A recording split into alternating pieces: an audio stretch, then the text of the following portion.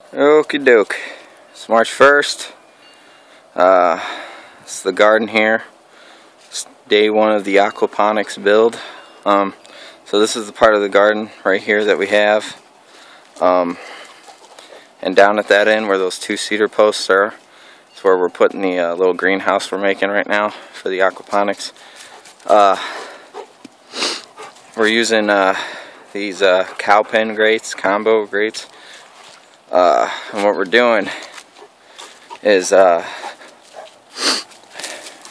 out dog, what we're doing is bending them up, two of them together, bending them up. I don't know if you see them go down to the other side over there, and making an arch out of them, so it should be a tunnel. And what we're doing is we're doing two right there, we're going to do two right over here, and we're going to put support beams across it and plastic over it, and it's about 14 by 16 feet, 14 by 15 feet, something like that. We got a ridge post there. I got our two posts in. We got this one settled. Water started seeping into that post hole over there where that cedar is right there, and so it's not settled yet. We're gonna have to wait for it to dry out a little bit, but we cut our ridge posts. These were leaning over the fence back there, about to take it down, so we cut it off, or we cut them down. And yeah, so that's that.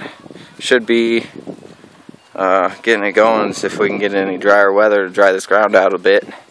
But we got to tamp all that down and